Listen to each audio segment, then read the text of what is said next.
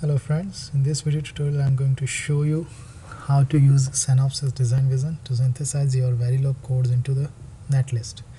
So basically you will be having your verilog code with you and you will be using standard cells from OSU TSMC 180 nanometer, and you will be finally eventually translating your behavioral code in verilog to a netlist. So to start with, I've kept all my verilog code into a folder named source. If you want to look into it, these are all the verilog files. I'll be trying to synthesize one simple mux. So let me show to you my verilog file. So you can see that I have defined a mux in a behavioral fashion using a case statement. I put in a case statement on my select line, and depending upon its level, either my input 1 or input 2 will be routed to the output. So to synthesize this, I'll be making use of a script. We can also do this with the help of a GUI support, but there are many parameters to be updated for a GUI. Scripting is a very easier way. It will automatically, you just quote all the environmental variable at once and it will be automatically taken care by the script. You just need to issue the script and it will automatically be synthesized or compiled. So I'll make you have a look at my script as well. My script is synthesize.tcl. It's available in the main folder. Let me change the directory. vi synthesize.tcl. This is my script which I need to run. There are certain fields into this script where you need to update accordingly. The first one is the location of your verilog file. Since I am having my all verilog codes in a folder named source, and the verilog file I am compiling is mux2_1, hence I have updated it accordingly. With the top level module, maybe your verilog file consists of very small instantiation of other modules as well. So this is a top module. For example, if I want to design a ALU having a function of multiplication, division, addition, subtraction, maybe I am having all these modules separately and I'll be calling them all together in my one big module or top module ALU. So here is that name of that top module.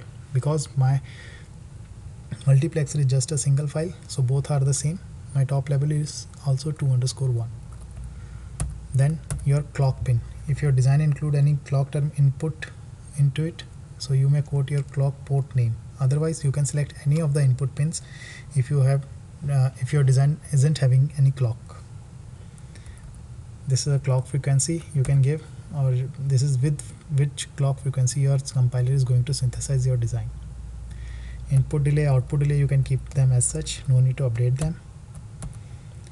Here the other two parameters are link library and target library.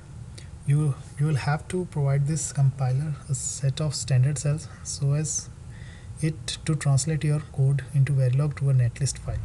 So for that it is making use of standard cells, and I have given that location of standard cells over there at both the link and the target library. So that's all. Thereafter you need not to update anything over there.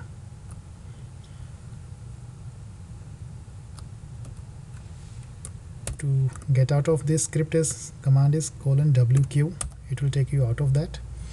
And now the command that you need to run so as to execute that script is dc _shell -t space -f synthesize.tcl. This script will automatically invoke the design vision, will translate your synthesis, will fetch the reports and close. Now it has been completed because my design is not very complicated. It's just a simple mux. If you look into this, you will get to know about the area parameter. Like my area is 464, it's in micrometer scale, and it will generate certain other reports as well to you for your detailed analysis. The one is cell report, which will give you your area being consumed by that design using standard cells. All these reports are with reference to those standard cells only. So it will be picking up the small primitives out of those standard cells available to us, and we'll be generating all those figures based on those standard cells. So we are having cell report with us, power report is there, and timing report. So it will give us a complete analysis of our design. Let's look into each of them one by one. Power report.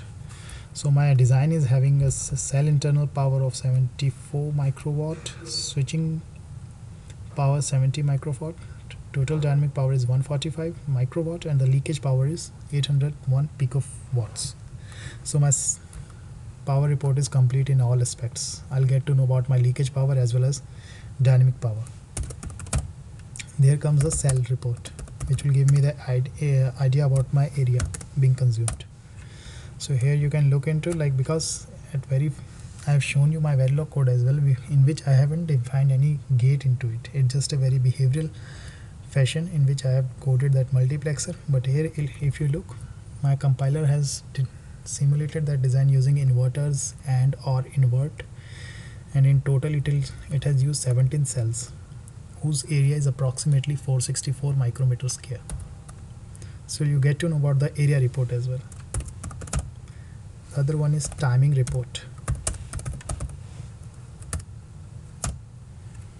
Now if you look at a timing report, since we have given a clock frequency of 100 megahertz, that corresponds to a time pulse of 10 nanoseconds. So my clock having a falling edge of 5 nanoseconds, and at a falling edge it will take 0.31 nanosecond for my input to reach the output. So my delay for this circuit is 0.31 nanoseconds. I'll get to know about my propagation delay, power, area, everything is complete. Now it is also generates few other files for you that you can eventually import into Cadence for the layout generation and extract the spice parameters. Those files are, if you look into this is the netlist file. One netlist file is being generated, that is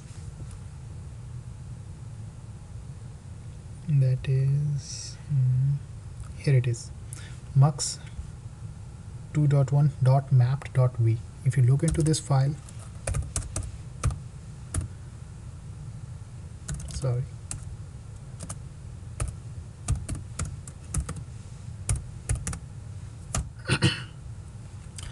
it will contain a netlist file, like my analysis of that design using primitive gates, which are available in my standard cell library.